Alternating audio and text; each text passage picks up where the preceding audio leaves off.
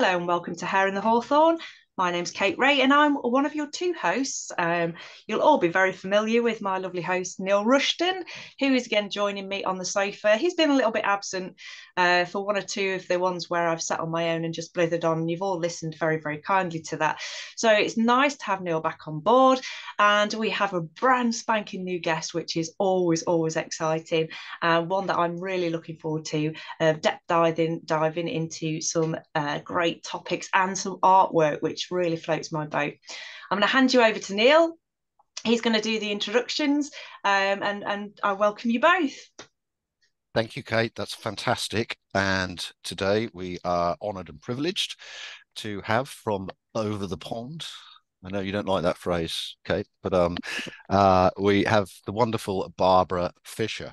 But before I go on, Barbara, where exactly are you in the States? I'm in Athens, Ohio, which is in the southeastern Appalachian portion of Ohio. Absolutely fantastic. Yeah, the Appalachians, we might talk about that a little later because, well, just because you'll be able to shed some light on non-British fairies. We usually do talk about British and Irish fairies, it has to be said. So it's always good to get that American perspective. We've had our mutual friend Joshua Cutchin on before, and who's always great. Yeah, so the American perspective, so to speak, from Ohio in this case. So Barbara, before we get into the meat of the matter, do you want to just say a few words about yourself, and most specifically, how did you gain an interest into the fairy phenomenon in all its guises? Okay. I was born and raised in West Virginia, half in Charleston, which is the capital city, and half in a rural area on my grandparents' farm. So I was running around in the hills and the hollers at their farm, and in town I was, often at my other grandmother's house. And my other grandmother had a link to old fairy stories herself. She had seen a fairy when she was a child. The fairy actually helped her find hidden treasure, as it were. She had borrowed one of her mother's rings with a pearl on it, and it fell off of her finger somewhere outside. And she was terrified her mother would kill her. So she went out and she's like, "Oh, where is it? Where is it? Help me find it. Help me find it." And there was a flash of light, after frantic searchings all through the yard, there was a flash of light over in a corner under a willow tree. And she ran over there and got a glimpse of a very small lady in white. And she was pointing at the ground. She was all but grabbing her head and going, "Look down there."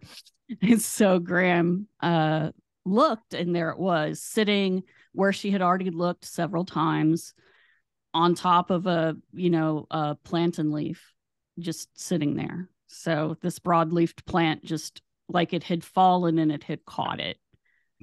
So she told me that story, and she, when she'd brush my hair, if I had tangles in my hair, she'd say the pixies had put them there, and it was because they liked me.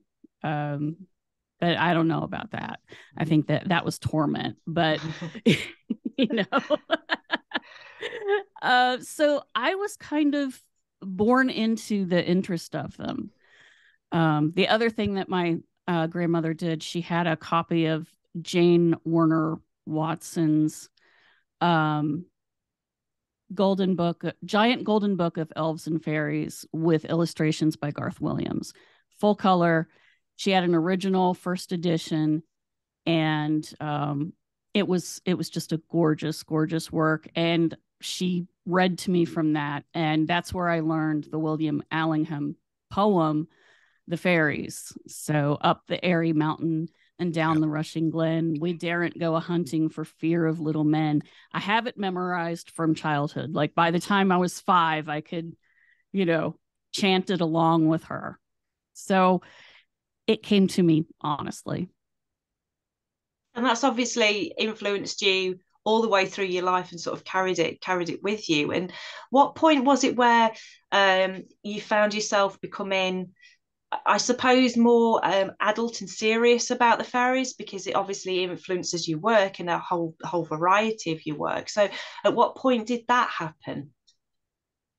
I think, well, okay, so the Brian Froud Alan Lee book Faeries came out. Um, First time I saw it was my aunt was a librarian and she had it at her house. So we were visiting them. That's up in northern Ohio where it's flat and it's right next to the lake. And she's like, I think you'll like this. And she handed it to me. And that whole 10 days we were there, I basically read it over and over and over. And at that point, I had already started reading older fairy lore at the library at home, but that really galvanized me towards, reading even more fairy lore because there were fairies that I had never seen mentioned. So I went right to Evans Wentz and Catherine Briggs and started learning, the old stories, but also sort of a Jungian perspective on, are these actual beings? Are they separate from us? Are they part of us? There's so many different ways to look at it.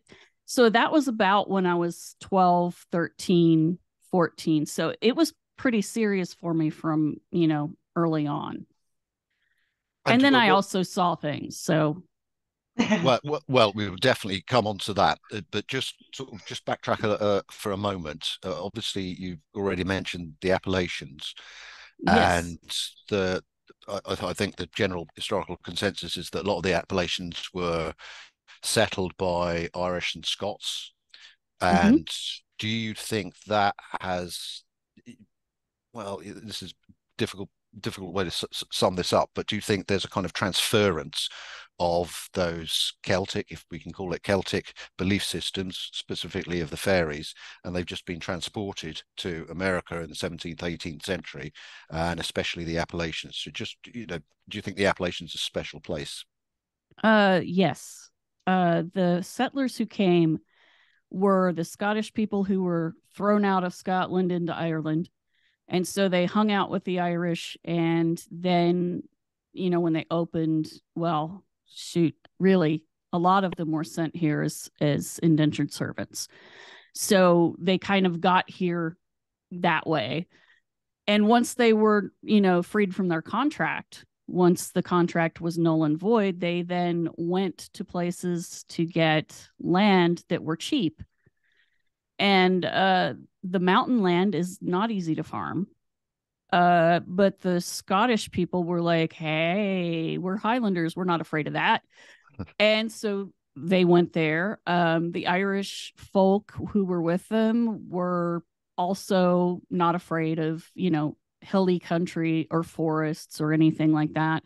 And so they settled there. And a lot of them intermarried with the Cherokee people who at that time spanned from Georgia all the way up to the border between West Virginia and Ohio, the Ohio River. That's the natural border.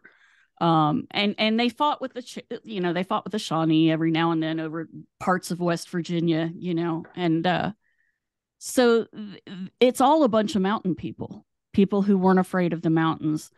One of the things I found out not that long ago is that the Appalachian Range is actually the same range that you have in Scotland and northern England in Yorkshire and parts of Ireland that, when Pangaea split, they drifted apart, but it's the same ancient range. I have seen that map recently. Yeah, that's very interesting, isn't it? Not only, it's a geographical phenomenon as well as a cultural phenomenon, almost as though they're mirroring each other. Yeah, very, Yeah. very interesting. Yeah. Yeah. That just blew my mind when I thought about it. I mean, it does beg the question. I mean, Neil and I speak quite often about the connection between all kinds of phenomena, really, and the land, and whether there is that connection between earth energies and specific spaces and places that either generate or invoke different energies. And if you have that split that's along the same line, and the same earth energies that are split off, is it then that you have that Celtic fae phenomena that goes off there because of the earth energies? And then that was just enhanced by these people from that part of the world coming over into that area. It's just, that's a fascinating coincidence, isn't it? Yeah, it's amazing. Some part of me thinks that they felt comfortable in the Appalachians, not just because it was, generic hills, but because there was pieces of home in there, and it felt right. I'll also mention that most of the tribes of the United States, the indigenous people, most of them had stories about fairy-like people. There's lots of little people stories. They all have different names. I'm not going to say them in Cherokee because I'll destroy. It's a very difficult language. I'll destroy it. But there are similar beings like the Aishi of Ireland. Those I can say. Nunahi. They were the same size as humans, maybe a little taller or a little shorter, but they were always beautiful representations of a human. So they were extra pretty. And they lived up in the Bald Mountains, in the Smoky Mountains, and they lived in big granite boulders or in hills.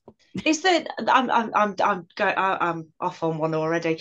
Is there other phenomena that takes place within that range? Is it kind of a hotspot for other phenomena? UFO, alien, cryptid, that kind of thing. Is it kind of a hotspot for that? Oh yeah, it really is. Speaking just sort of generally, there are what are called ghost lights or orbs, or those damned meandering lights, as J. Allen Hynek said at one point. They're all over Appalachia, and I swear people are seeing more of them now. I don't know, maybe it's more acceptable to talk about it, but there are very famous spots like the Brown Mountain lights in North Carolina, and they've been seen since before white settlers got there, and they appear regularly. And it's really funny because the explanation for them as the years go by gets weirder and stupider, because in the 19th century, well, there was a train out there, and then the train, the track disintegrated, and there was a wreck and it was terrible, so there wasn't a train there, but they still saw lights. And then a road, of course, in the 20th century got built, and they were like, it's just car headlights. But, before it was a train. So what also, headlights don't sort of go up from the mountain into the sky and then float down. So the skeptical arguments as to what they are hilarious, but they're all over the Appalachians. Just Brown Mountain's really famous. That's really interesting, because a couple of weeks ago, when I was on your podcast, Barbara, we were talking about the Wollaton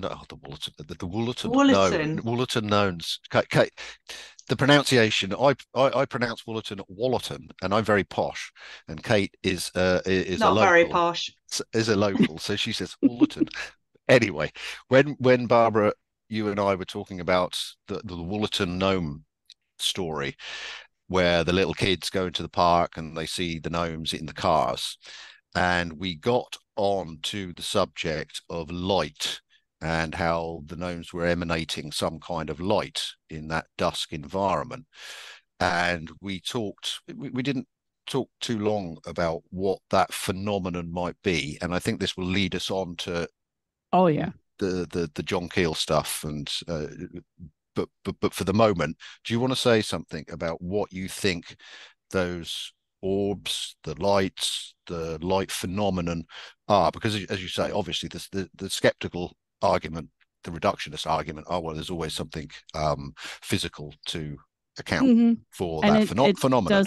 It doesn't generally work. As those arguments don't, but they are the mainstream. So coming out of the mainstream, what do you think about that light phenomenon when connected to entities such as fairies or whatever we're talking about? I actually, okay, so I'm working on a book with a co-author that's about light phenomena, anomalous light phenomena. That's our fancy way of putting little orbs floating around, meandering, whatever. ALPs.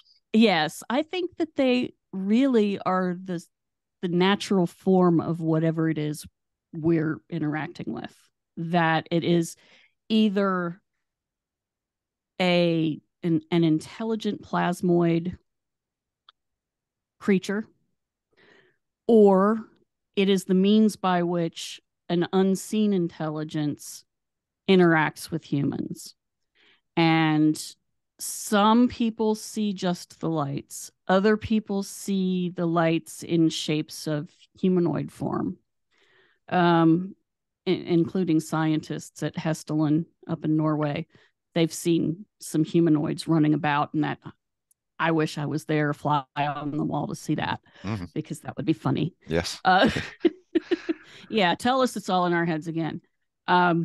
Anyway, I think that's the native form. You know, we have ghost lights, we have glowing ghosts, we have glowing beings in the woods.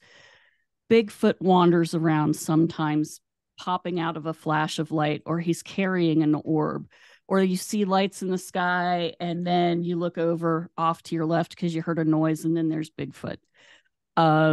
You know, there's been glowing cryptids coming in and out of water. There's, you know, my own father, when he was in the Navy, there was a light that was near the surface of the water, and it shadowed his ship. He was on night watch and he saw it. So, you know, they did all these things to figure out what it was, and it was on sonar, it was on radar, but it wasn't a Soviet craft. It wasn't anything that they could figure out. But you know, I've read in research for this book about fireballs coming up out of the ocean, still fiery, and that, you know, I'm used to them falling in the ocean. That's normal. But coming up out of it, and you know, these are things that are repeated all over the world. So I kind of think that the light is the thing, and then all of the shapes are other things. Or, well, okay, all of the shapes are cloaks that the light puts on, or a costume light to talk with us, and it's partly generated by our own brains. Yeah. I think a lot of this is telepathic, but a lot of it is also physical. I've taken a couple of photographs that basically told me, no, this isn't completely in your head. There is something that is emitting photons. It's emitting waves or particles that your camera can pick up. So, yeah. I mean, for me, I'm fascinated by the whole orb anomalous light phenomena. I'm a paranormal investigator. It's a massive bone of contention over here within the paranormal ghost hunting community, with the majority of people that speak about it on the side of it's not a phenomena. You know, it's very discounted as a phenomena.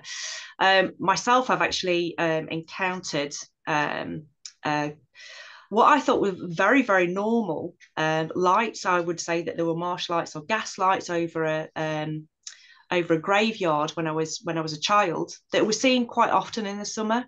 And it wasn't until I was talking to friends when I was an older teenager that they made me realise how very bizarre, and they didn't believe me that it was a phenomenon that happened, but it was something that other people had experienced.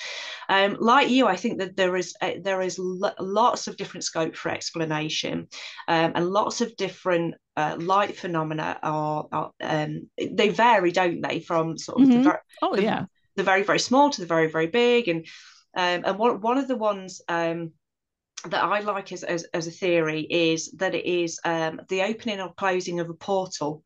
So the second time I've experienced it was when I came across a being that had come through, and it was like an old-fashioned TV, you know, when you switch off an old-fashioned television and it goes, yeah, like that. but it creates that orb just suspended for a few seconds.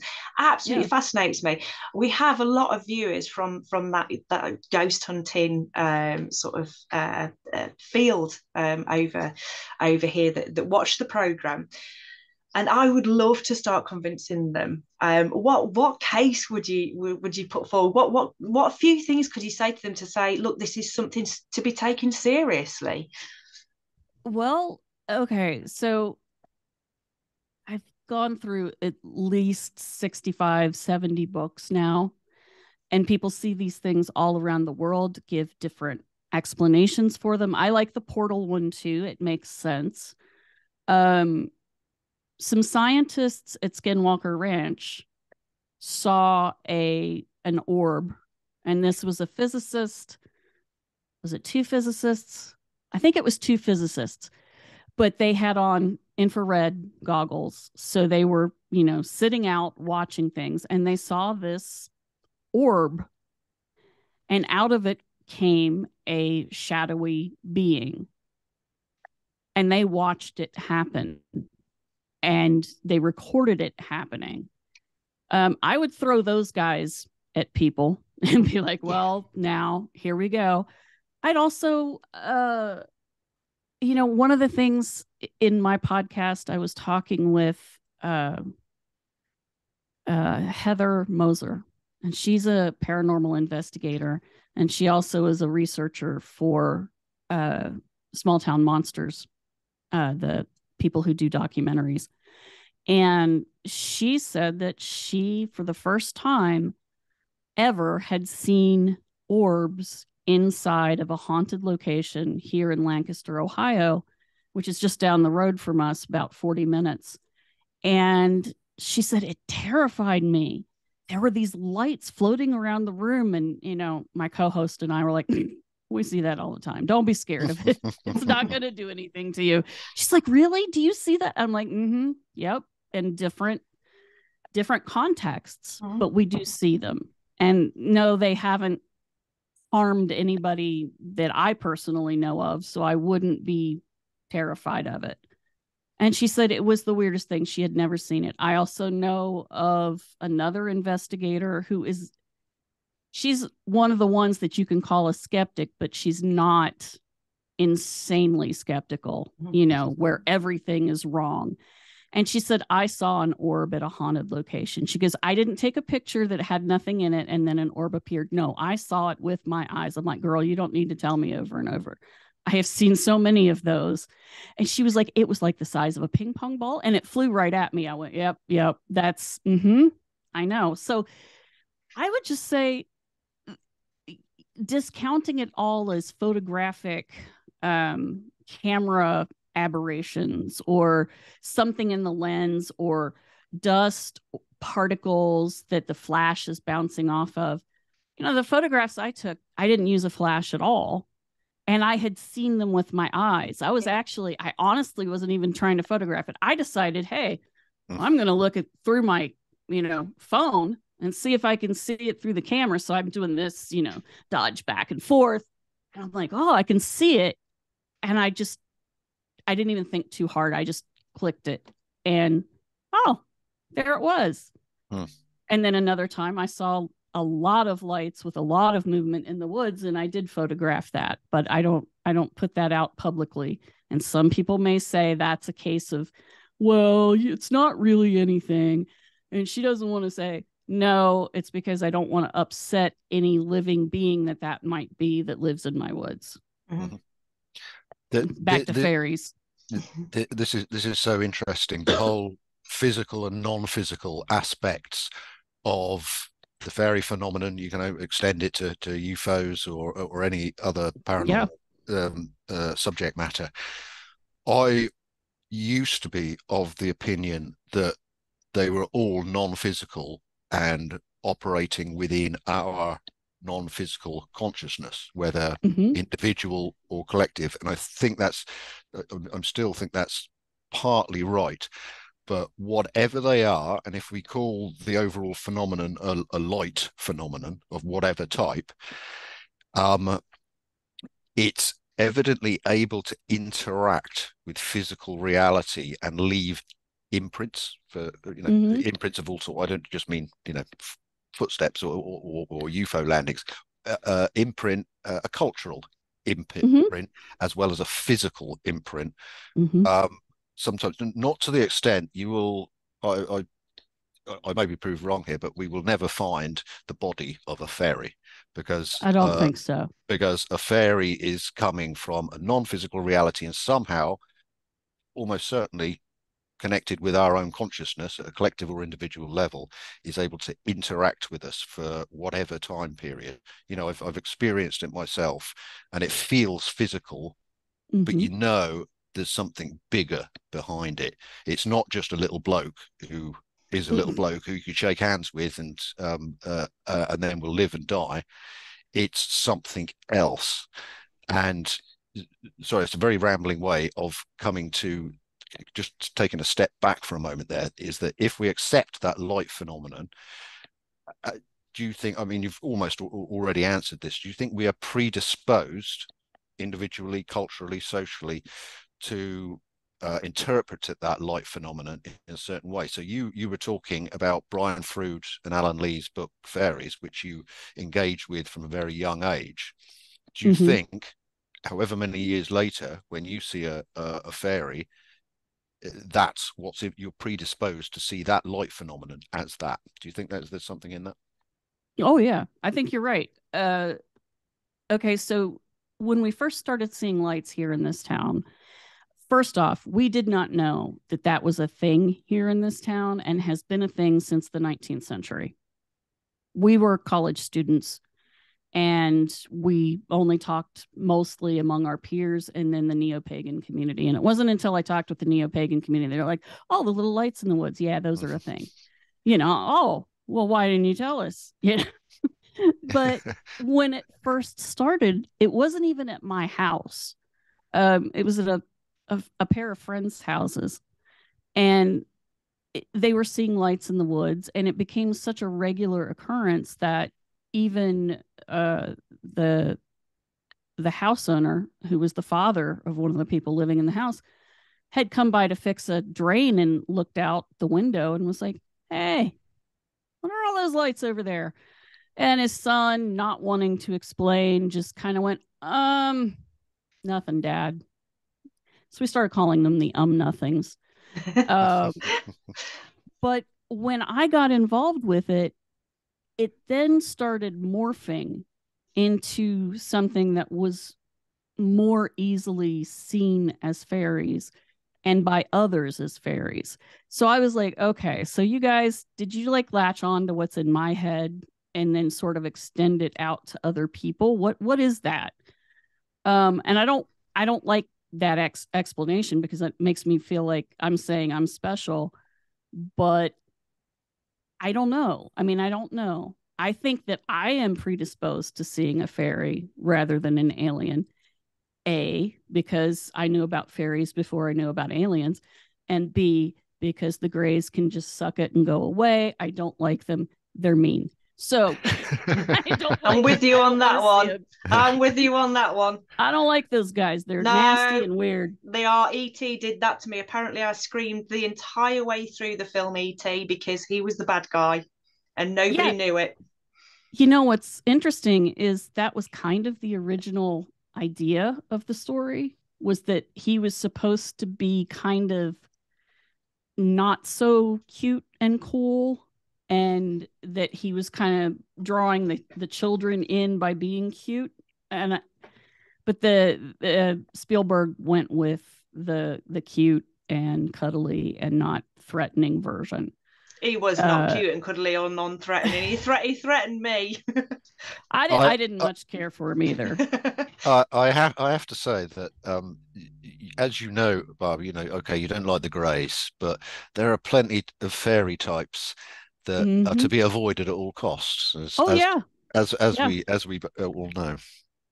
yes, and the Greys are like some of them, and Yeah. I will accept that that may just be a new shape for a an older, nastier set of beings that aren't, because I remember not that long ago, I had said, oh, somebody said, I really wish I could see a fairy like you. And I was like, you don't really. You don't really. And she was like, well, what do you mean? I went, okay. You think about Tinkerbell. But even in Disney, Tinkerbell was not a nice person. Mm. She tried to murder Wendy by proxy. She tried to get the Lost Boys to shoot her down. Yeah. And then she'd get jealous with Peter and then go and sell him out to the pirates. She was not a good girlfriend. She was herself. And she was like, well, but, and I'm like, no, well, buts. The lore is not cute. Yes, there are people who have strong interactions with them who survive the experience, but for every one of those, there's 10, 15 others that it didn't work out that way. Yeah. And I said, and yes, they're beautiful, but that beauty comes with a price. And that price is not pleasant. And she was like, oh, well, okay. And I was like, okay, whatever, new age girl. If you want to get in trouble, just Yeah, she yeah. she needs to learn by experience. Although it is interesting looking at the already published and the soon to be published second part of the Fairy Investigation Society census with Simon Yes, Young I'm looking putting it forward to together. that. Yeah, me too. But you look through all of those entries, and there are a few frightening ones, but for the most part, it's these people have a sense of amazement more than anything else, and that's I get the impression through all of the various subjective accounts, testimonials that you get of modern fairy sightings, that they seem to have calmed down a little bit from their folklore ancestors. Our ancestors were afraid of the fairies, whereas now, as the fairy phenomenon becomes more well known, people are more, well, this is just interesting. And when I have an experience, it's an amazing experience. That's certainly Yeah. my personal experience. Do you think that's right? I think it's true. I think part of we can't blame it all on Disney. Part of our idea of fairies as nature spirits and caregivers to the trees and all of that stuff came from theosophy, where Blavatsky said that they were a lower order of intelligence than humans, but they are powerful elementals that protect the woods and the trees. So I think that view of them has become dominant, and most people don't even know where it came from. I say Blavatsky, everybody goes, what? So she's like stealth. She's all in the new age and all kinds of other little or big movements, and she was very influential. And I think that's part of how that has come about. And then all the ones that are kind of really nasty have kind of gravitated over to, hey, we're spacemen. Hey, we're taking samples of your genetics because we need to. And we're maybe making hybrids. It's a genetic thing. That's what it is. Because there's some early ones, some early space UFO experiences, especially in Europe, where these guys act like fairies. They come down in this shining ship. Okay, so that's a spaceship. Okay, 1950s, we've seen science fiction. We know about Sputnik. Okay, so it's a spaceship. And they'll do weird stuff like accost women who are picking flowers and steal their flowers, or they will go to a woman who's hanging up her laundry and steal her damn stockings off the line. Now, what kind of space dude is going to come all the way from Arcturus or wherever and somebody's pantyhose? I mean, why? Well, yeah, that's a big question, but it's the ones that gets me, and this happens multiple times, is where, and it's often involving children. They'll come out of the spaceship or whatever it really is, and they'll have little biscuits. Yes. And they'll give them to the kiddies. And sometimes the kiddies take them home and say, "Oh, some some spacemen have given us biscuits, and of course occasionally these have been Yeah. tried, and they're usually sort of, oh, they're just oatmeal biscuits. But the principle remains that there's been an extraordinary experience, Mm-hmm. and they do something so banal, which is typical fairy folklore. It is. Oh, yeah. And so exactly as you're saying, there was that transition period between the traditional fairy folklore, which died during the 20th century to a great extent and became Disneyfied or whatever we want to call it, and then it got skyfied. But Mm-hmm. you look at, and we all know someone like Graham Hancock, who's written about this in his 2005 book Supernatural. I think that's the best. He's done the best job of talking about how fairy folklore morphed into sci-fi UFOs, Mm. and that Yeah. actually there are so many similarities. Even if you go back to some of the 19th century testimonials, stories, that sounds like the inside of of an alien spacecraft. It's round, it's dimly lit, they're doing weird Mm-hmm. things. So uh, where was I? That offers up a really good question, actually. That offers up the question of, um, do fairies modernise themselves? I'm sure of it. I'm Me sure too. of it. I've heard enough testimony from people who had experiences with some strange person who was looked mostly like a person, was wearing modern clothes, um, but were just not quite right. And there's a testimony from a man who was he was Irish. I believe it was in Belfast, but I'm not sure. Um, but he was just, he was out on the town drinking and having fun and hanging out. And his friends went home, and then he's by himself. And this guy comes up to him, and he looks mostly okay. But he says, "Do you know where I could find a woman? I need a woman really badly."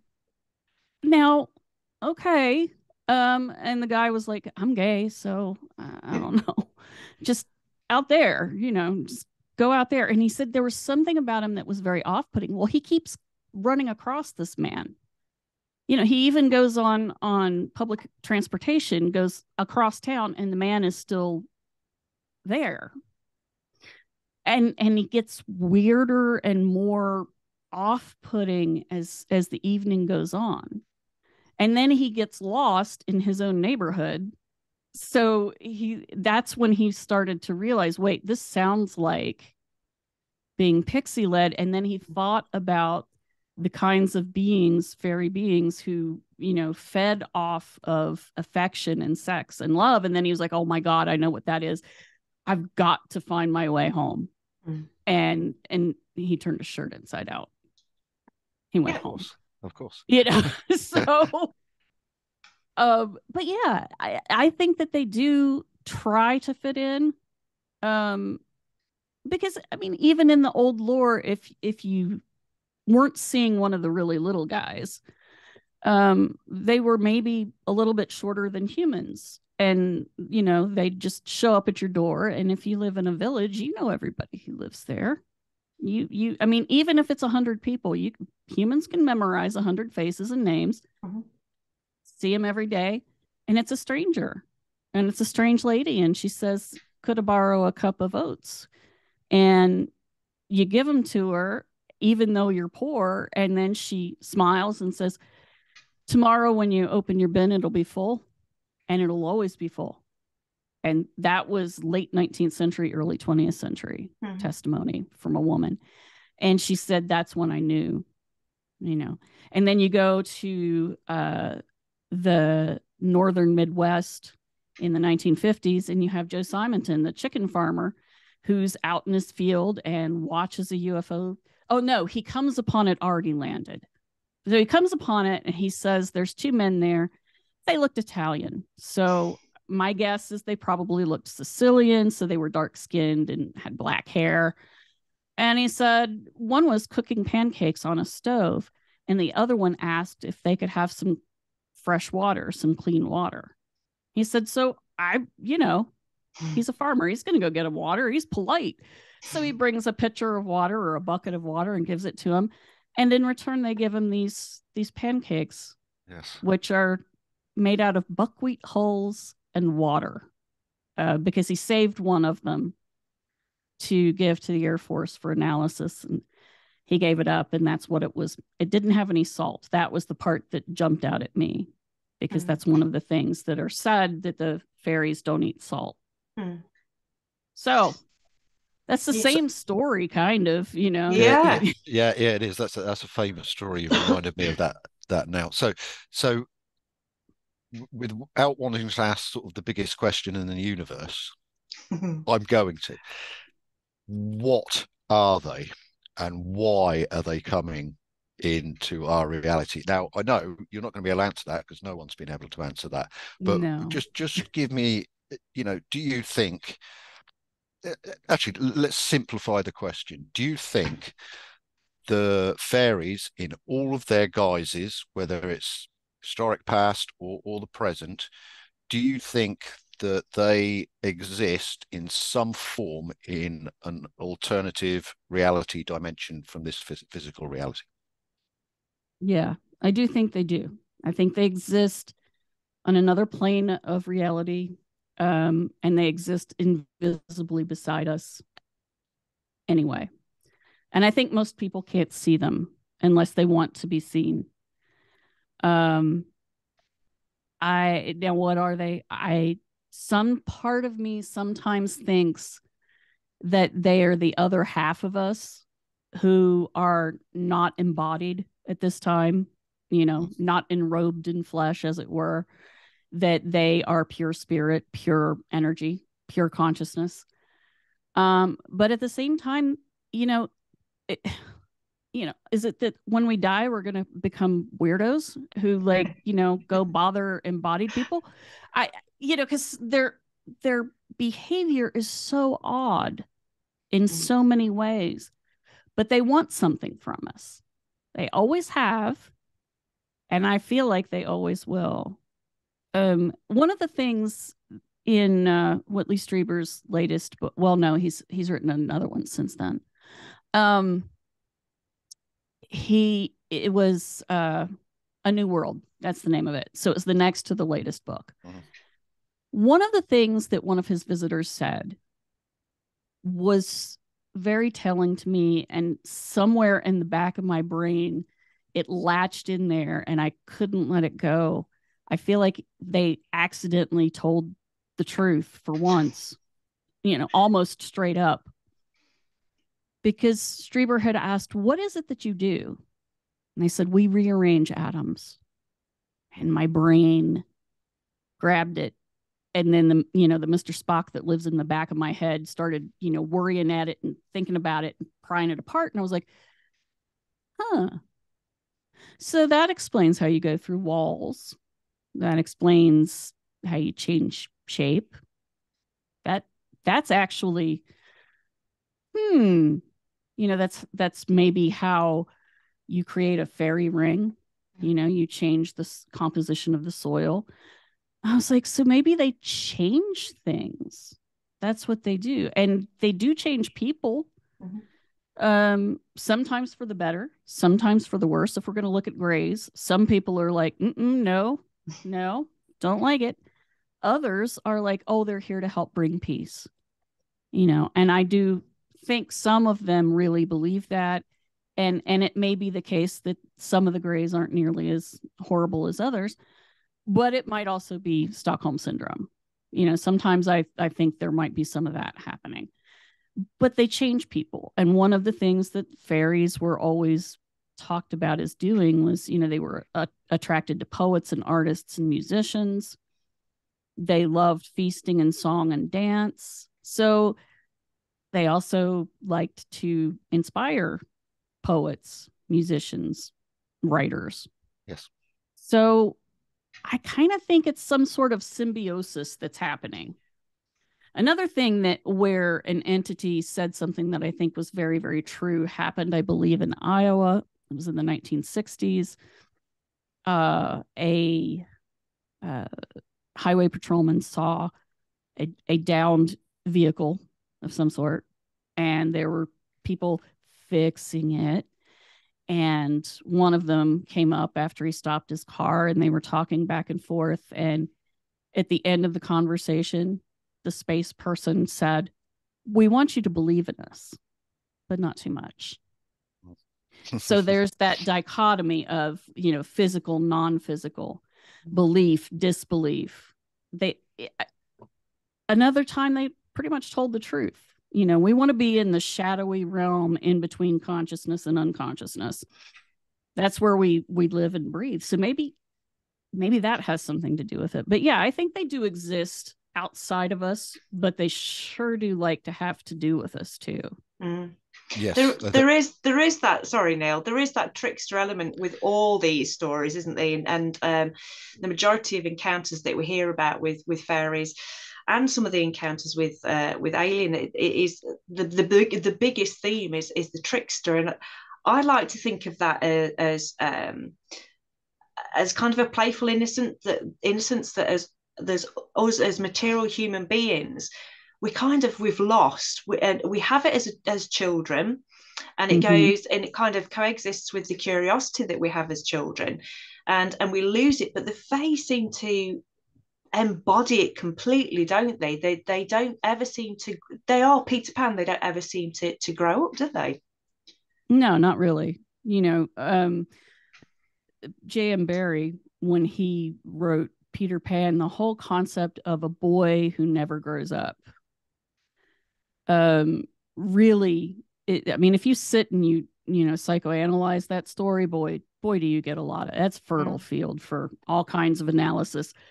And then if you know any of his biography, it goes in there and you go, wow, that's deep. That's way deeper than Disney. But it has that trickster element of a being that is stunted in growth in some way, but it's not terrible. It is kind of terrible when you think about it, but it's not completely terrible. And he embodies that playful, fun-loving. Granted, some of his fun-lovingness morphs into letting a guy get eaten by a giant alligator with a clock in its stomach, but Hook was apparently just terrible anyway. So that could be what that is. But yeah, it's the desire to intrigue people, to engage curiosity, to engage playfulness. And I'm not saying that, terrible things don't happen with weird phenomena with people. Sometimes it really messes people up, but other times it inspires things in people. And I think that's why we can't let go of that phenomena as much as materialist society would like us to. We can't let go of it. I absolutely agree 100%. And that's a perfect segue. Once again, you thought we rehearsed this. It's a perfect segue to finish off, because we've only got about 10 minutes left, I think. Okay. And we really want to talk to you about your paintings, how you do it, why you do it. And unfortunately, this means you're going to rely on my technical abilities to share the screen with some of Barbara's images. So this could be a little bit clunky, folk. Bear with us. We are a professional setup, but sometimes things get a little bit difficult. So what I'm going to do, Barbara, is just put some images or share the images one by one, and you might be able to just tell me what was going through your mind. What are you trying to portray in these images? Now, I want to start with this one. Okay, that was for last week's episode. That's for last week's episode, exactly. And this is the Woollerton Gnomes, and I was delighted that you took the time to put this lovely little image together from the story. So I'm sure you didn't do it just for me. So just tell us what's going through your mind when you've made this image. Well, the way that I do these images, and it's mostly with fairies that I do it, or supernatural beings of some sort, is I always start with watercolor, and I start pretty much purely abstractly. And I have a specific technique where I load the brush up with paint. It's always a larger brush. It's a round brush, so it's oval shaped looking and pointed at the tip. And I just dab color in layers on it. Um, it just tapping the brush, this oversized brush, onto the paint, onto the paper, onto the paint, onto the paper in various colors. Then I'll let it dry and I'll look at it. And then I'll usually add one or two other layers of the same technique of dabbling. And what that does, because I use such a textured paper, is it will leave enough impressions and changes in color, lightness, darkness, that I can start to see creatures in it, faces usually. I call this like pareidolia painting. And so that's what I did with this. And you can see in the background, there's some little people that are very, very misty and kind of like you can't really quite see them. That's actually how I see most fairies, by the way. When I see them, is I can almost see them, and they shift, change color or shape as I'm watching. And then you have these very solid looking birds up in the trees. And then I put the trees in, and that is a process of layers of color with paint and colored pencil and watercolor pencil.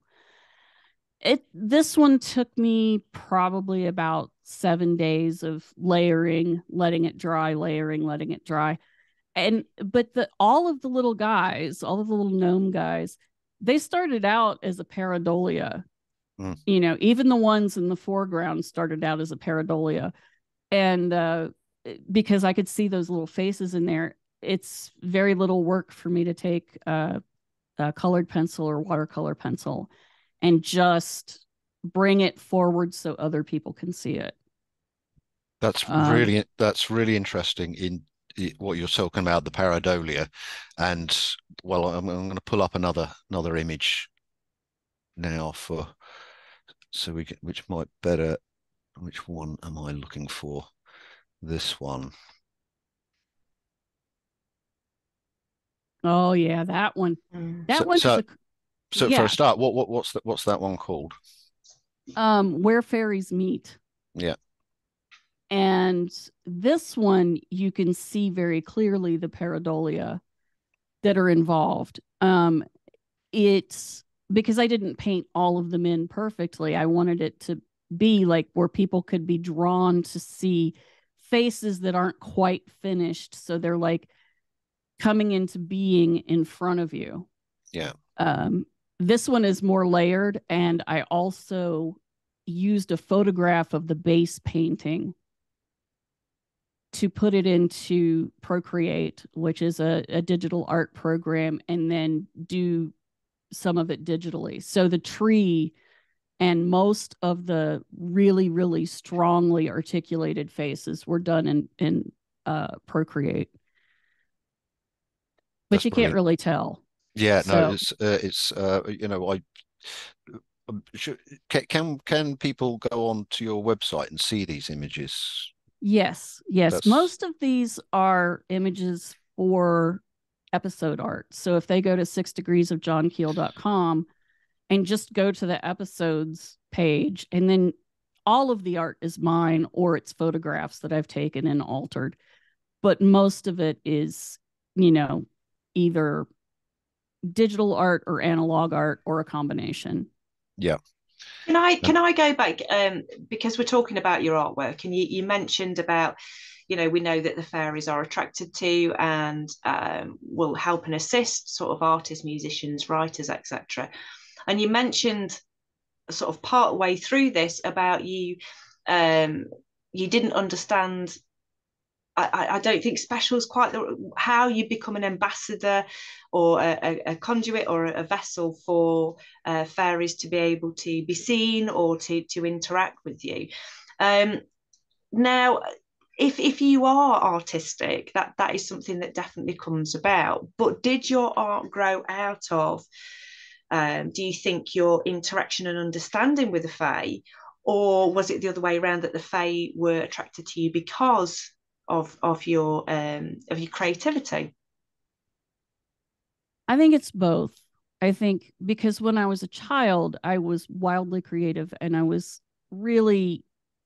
perfectly happy playing by myself quietly, reading or drawing. I drew all the time and painted all the time and did crazy stuff like make sculptures out of construction paper. There's a reason it's Yeah. called construction.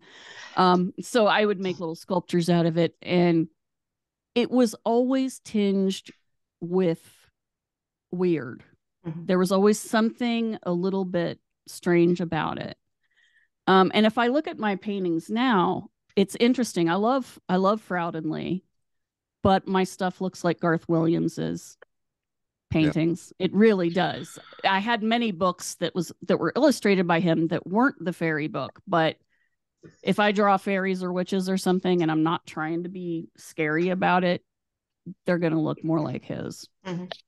It's Brilliant. yeah, but it's what I love about your art. I'm just going to show one final image, which is a very good one. This is. Do you want to tell us what that's called? Oh, that one is Ellen of the Ways. Mm. Yeah, Um, and it started as a regular landscape. And I did all of that in paint and colored pencil, and some pastel. And at the very end, I filled in Ellen herself and made her part of the landscape. yeah. No, it's And yeah, I really like that one. that's what encompasses so much for me. You've got obviously Ellen, the main sort of focus that you're drawn into. There's a stone circle there. There's some cottages, but you look around that picture, as with all of your images, I think, and you start to see the pareidolia. You Mm-hmm. start to see the slightly amorphous figures, the heads, and in recent months, in fact, it was since I visited Kate and Joe Hickey Hall, we went to Wallaston Park and we were seeing pareidolia in trees everywhere. And Mm-hmm. since then, every time I go out now, they're everywhere in the trees. And we were talking earlier on about nature spirits. Are the fairies nature spirits? Well, I think in part they probably are. And Mm-hmm. pareidolia is an interface with the humans that only goes so far. When you see pareidolia in a tree, a reductionist materialist would say, well, you're just making up shapes from your brain, recognizable Mm-hmm. shapes. No, they're wrong as usual. Mm. These are whatever intrinsic spiritual phenomenon is part of that. In this case, a tree. It comes in many parts, and it's just showing itself to you in pareidolia. And Mm-hmm. if you were maybe to be in a more altered state of consciousness, you could go beyond that pareidolia and find out what they really are. That's my kind of working hypothesis at the moment. And I love what you do in these images because I just spend ages looking at each image and right, that's a dozen faces I've seen. Oh Um, yeah. and that's obviously, well, I'm saying it's obviously is that in your mind as you're painting it, or do they Oh cut, or do yeah. they come The naturally? the pareidolia come naturally. The shape of her head was there before I decided, oh, that's I'm gonna that it was, oh, there's Ellen. I just kind of it was right there. I'm like, oh yeah, I should make her antlers look like trees.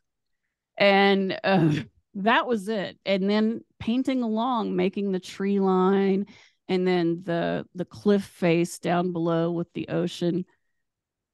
I started seeing faces and I was like, Yeah, yeah, I could elaborate those, but I'm not going to. I'm going to let people find them. yeah, Mm. But that comes about just from putting paint on the paper in a certain way, but I don't think about it when I'm doing it.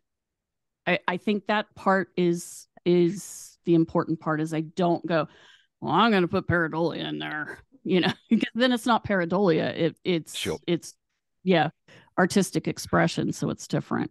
exactly. They're absolutely beautiful. I really enjoy them as well. I really enjoy that kind of secret quality about your work. You know, where you can sort of pick things out. And I've got to tell you, I've got tiles in my bathroom that do that to me every time. I can be laying in the bath, and I literally I'll see new faces every time I have a bath Mm-hmm. in the patterns of the tiles. It fascinates me because it does take you into an altered state, doesn't it, when you're doing that, because you know you're sort of half meditating on what you're looking at. Yeah. Before Do you know what I see mostly in trees in the past few weeks are faces, and they've all got big noses. What's that trying to tell me? I'll tell you afterwards, Neil. We won't do that on the live on the recording. Maybe not. Maybe we'll do the psychological analysis some other time when people aren't listening. I can't believe how quick this has gone. I seriously could be chatting for hours, and I know I say that about a lot of our guests, but it's been really, really easy and it's so much of a pleasure. That when we find people who are on a wavelength, and somebody who just takes you that little bit further with you thinking. It's definitely been that with me listening to you today. Before we wrap up, could you tell people about your brilliant website and the podcast that you do, some of the guests that you've had on, and the kind of breadth you've got, such a breadth it just spans out. It's just fascinating. So if you could tell us a little bit about that, that'd be great.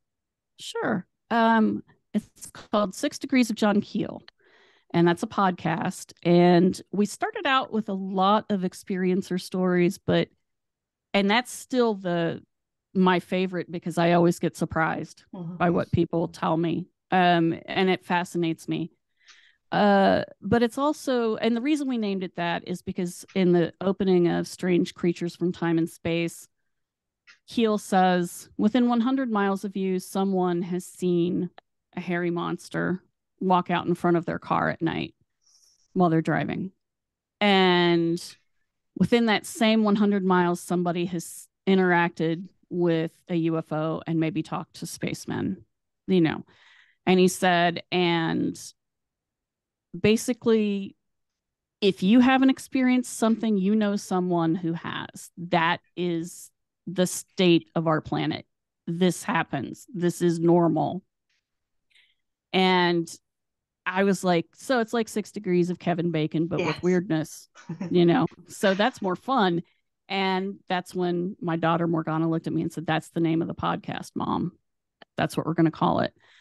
And so if you go to 6degreesofjohnkeel.com, it's 6 as a digit and then degrees of John Keel all rammed together with no capitals. You can see there's some essays in the blog. We haven't updated that in a while, but there's all of the episodes of the podcast. I think we're at 135 this week when I put up this week's post. And you can also look at all of my art that's, been done for the podcast, which lots of the fairy art is from the podcast. I've spoken not only with Neil here, I've also spoken with other authors like Morgan Daimler, Kat Heath, Daniela Sanima. My dyslexia hates her name. But she's the one who wrote Where Fairies Meet. And she is not to be missed. She's from Romania. And it's really interesting to find how the Eastern European and Western European lore is so similar, and yet they're separated by, hundreds and hundreds of miles. Mm-hmm. I've also spoken with Josh Cutchin a lot. And he's very fairy interested, although I think he's a little jealous because he's never seen one. So I told him if we ever meet up, I'll try to help him invoke them. Yeah. I'll give a shot. And we've also spoken with Greg Bishop. We talk about UFOs, Bigfoot. Well, I've talked with a flesh and blood Bigfooter, and I warned him that Morgana and I are so woo over here, but we got along and it was great. And yeah, we talk about our home state a fair amount, in large part because I think West Virginia is strange. It is the only state completely enclosed in Appalachia, in the Appalachian region. I think maybe that adds a little extra weirdness to it. And most of the boundaries to it are natural. The state is mostly bounded by rivers. Also possibly a significant thing. So there's lots of that, and it's a lot of fun. We talk with witches and skeptical people, sort of, but lots of UFO people and Bigfoot people. It sounds very much like what we do here on our podcast, where we have a base and then we try and sort of keep it as broad as possible, because there is no one answer within one area, I don't think, and unless we start cross-pollinating ideas and theories, and look at similarities and differences between all the sort of other things that happen within our world, then we can start looking really for what the questions are, and what we should be chasing and looking for, and do we actually want to know the truth? Do we, that's the big question. Do we really want to know? I love the fact that these things are unseen and curious, and are kind of just on the parameters of who we are as human beings. It's that's what makes it exciting. Can I ask, what's up and coming for you? What's in the future? Well, I'll probably start writing on the book very soon, because most of the book research is done, except for now I have to go through physics and science of light, which my co-author is like not a science person, so he's basically said, no, you can do that. It's like, okay. Oh, can you not just pull in some random scientist just to add a nice bit of a chunky bit of essay in there for you? I'm very lucky in that I'm friends with an astrophysicist and another astrophysicist. So I'm really, really lucky in that I can go to them with what I think I understand about something and go, okay, do I have this right? Or am I being stupid and not getting it? What's going on here?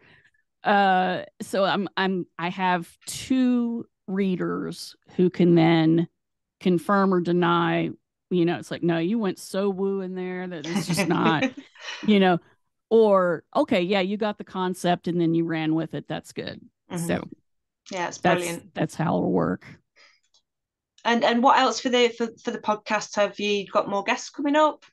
Oh yeah, we always have some new guests. I've got some interesting people coming in. This week's episode is going to be called Mountaineers Are Always Weird, which is a play on the West Virginia state motto, which is Montani Semper Libri, just Mountaineers are always free. So my version is now Montani Semper Weirdly. So yeah, it's a joke. And I know I'll have to note, yes, I know the proper Latin and I didn't use it. Hush. I know weird is like an Anglo-Saxon word. Go away. Because I took 5 years of Latin, so don't start with me. Bless you. So yeah, we're gonna have some really cool people coming up, and yeah, and I'll do art for just fun too. So do you not sell your art? Do you not sell it? I should. Yes. What I need to do is find a really good print on demand that will drop ship to the patrons, so I don't have to deal with collecting tax and because the state of Ohio does it really weirdly, and they make it very difficult. And I'm like, I don't want to hire an accountant, for God's sake. This is just so I'll get around to it. I'm really bad at the business end of art, but I am really good at doing the art part. So I think that's most artists. I'm in your camp with that one. It's like, I can sit all day long and make and create, but you put numbers and tax return forms in front of me and I just want to run away and cry. Yeah. I'm with you on that. Neil, before we go, and I know you'll have a million burning questions, but is there any burning questions or any way you want to round this up? I just want to say thank you very much, Barbara. That's been a fascinating conversation that's gone in many different directions. I mean, usually usually when Kate and I do this, we don't have a structured format for the interview. We don't sort of set you up with a load of questions, and maybe sometimes it shows, but but I think it always makes for a better conversation if it's just a bit free flowing, and it certainly has been today. I if we can have a future conversation, that would be great, because we only touched at the end there on the pareidolia phenomenon, and I'm can. currently just putting together an article. That's my next article on Dead But Dreaming, where I'm going to talk about this and just put out a few ideas and see how much flack I get back for it. That's the usual way of doing it, but I would like to go a little bit deeper with you on that subject in the future. Certainly. But that's Certainly. that's one for the future, and hopefully it'll come back.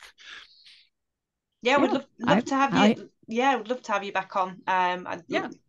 Touched on so much that we could talk more on, definitely. But and hold on, before you go, Kate, you forgot to congratulate me on doing the screen share. Wasn't that absolutely seamless the way I did it? Absolutely You did professional. It really well. He did a professional till the end, Neil. Well done. Thank you so much, Barbara. Thank you for having me. Bye-bye. Bye.